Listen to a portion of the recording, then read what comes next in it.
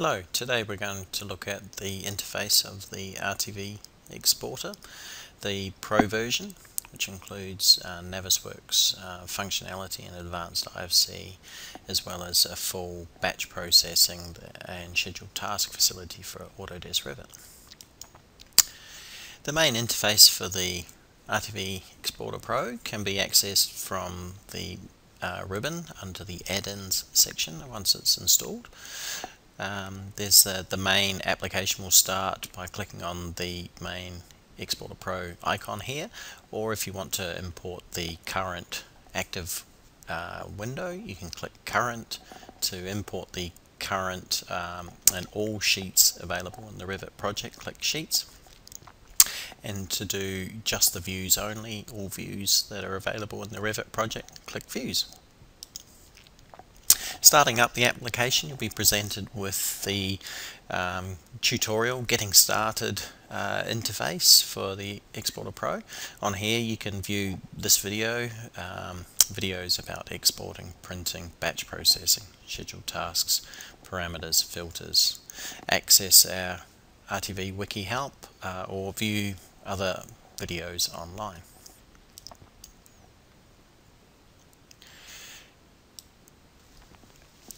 Once the application has started, the look and feel of the application is very familiar with existing Revit users or Microsoft Word users.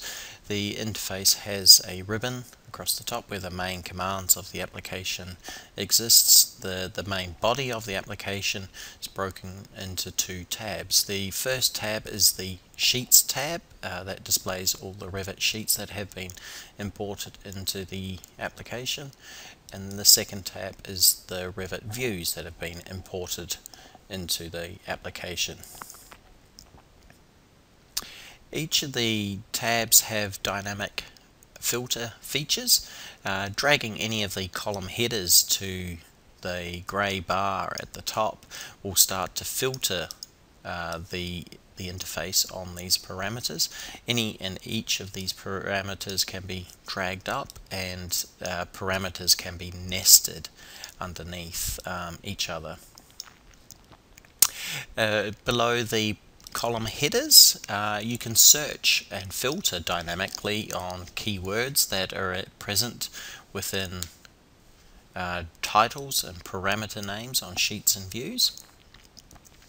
Any of these filter parameters can be saved and reused for later things, particularly in the batch processing. You may want to create a saved filter for Navisworks files for batch processing later.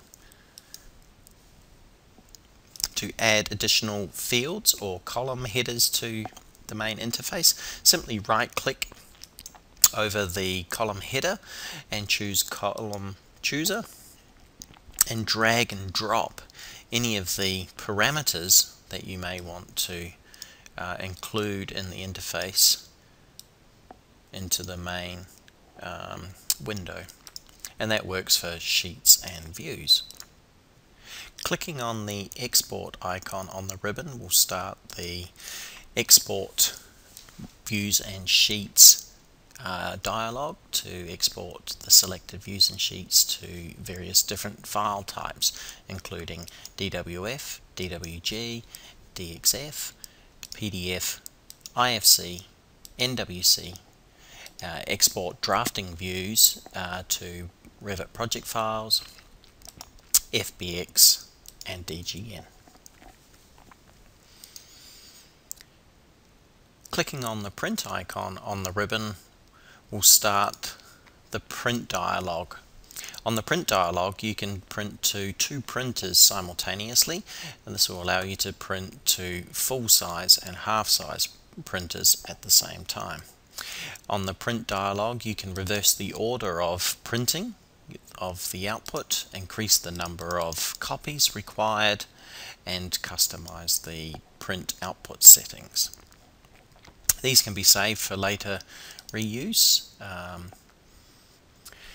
Clicking on the batch process icon on the ribbon will extend the side dialog for creating and setting batch processes within the RTV Exporter. Adding views or sheets to the interface will allow you to then export these to predefined and saved export configurations, either as part of a scheduled task or as part of a complete batch process. Sheets can be added to the batch process at the same time as views are. The flyouts can be pinned so they don't close after interaction with them. The sheets and views can be reordered by clicking on the side buttons, and configuration export files can be loaded from file if there are some saved. On the bottom of the batch process dialog, you will find the work sharing options dialog. The work sharing options are used in conjunction with the scheduled tasks and batch facilities within the exporter to archive a central file, to create new local copies and synchronize them with central, to define if you want the central file opened in a detach from central mode, and whether any work sets should be opened or closed in conjunction with the batch processing.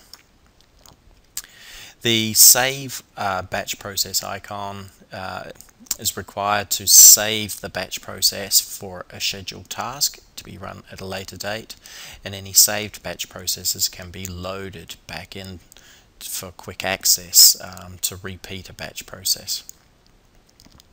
And then there's the run batch process icon to the left. Unpinning the toolbar, and it will close when exiting.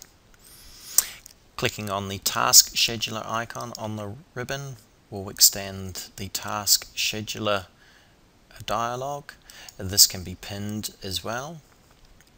Any task schedules that have been created and are set within the workstation environment will be displayed in the list. To edit any of these scheduled tasks, simply double click on them to edit any of the time, date, email, post batch processing and batch facilities.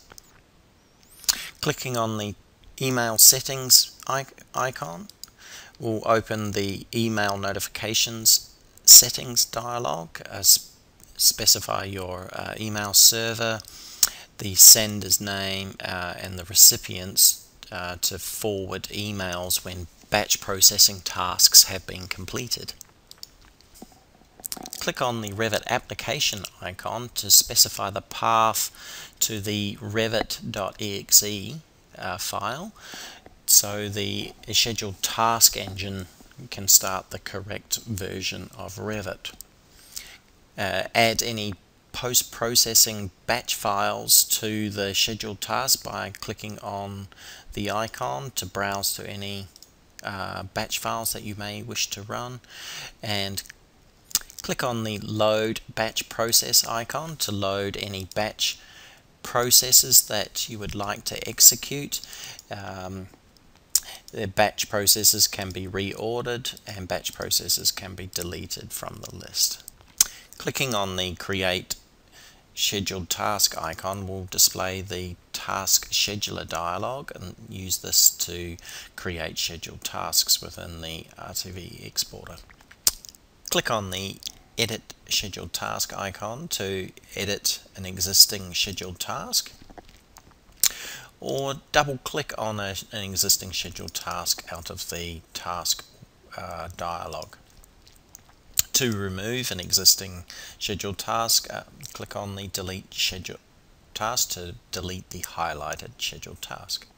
Clicking on the task logs icon in the ribbon will display the task logs dialog. Use the scroll bar to scroll through a list of all the previous scheduled tasks. To review the log of a scheduled task that has been completed, simply double click on a highlighted cell. This will open the log of the scheduled task that has been completed. Click the Save Sheet Set icon in the ribbon to save the selected sheets in the exporter as a sheet set. Typing in the name will then make it available for the use at a later date.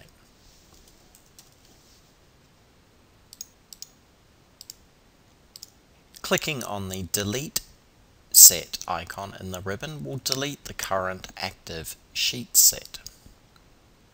Click Yes to proceed. To restore previous saved sheet sets, select the drop-down and highlight the previous sheet set to restore. Sheet sets are restored on demand by clicking through them. Clicking on the Save Filter icon will save any view or sheet filters to a file. These can then be used as part of a batch process or a scheduled task at a later date.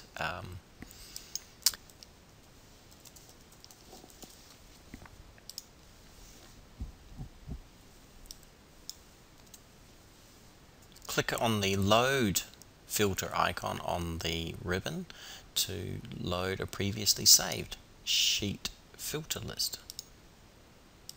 Click on the Parameters icon on the ribbon to display the parameters dialog that are available for sheets and views within the RTV Exporter.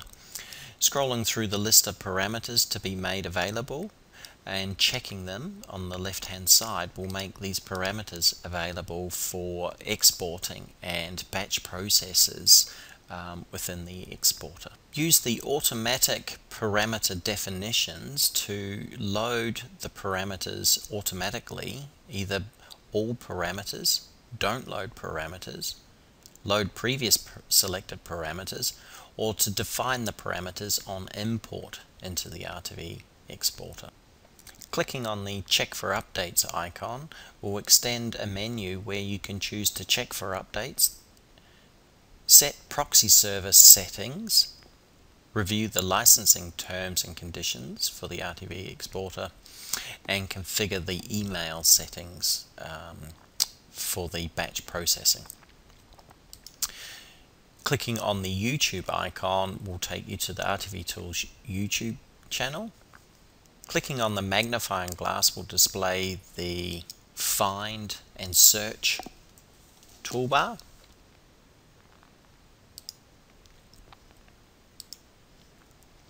Clicking on the question mark will display the Tutorials splash page again. To exit the RTV Exporter, simply click Exit at the bottom right hand corner.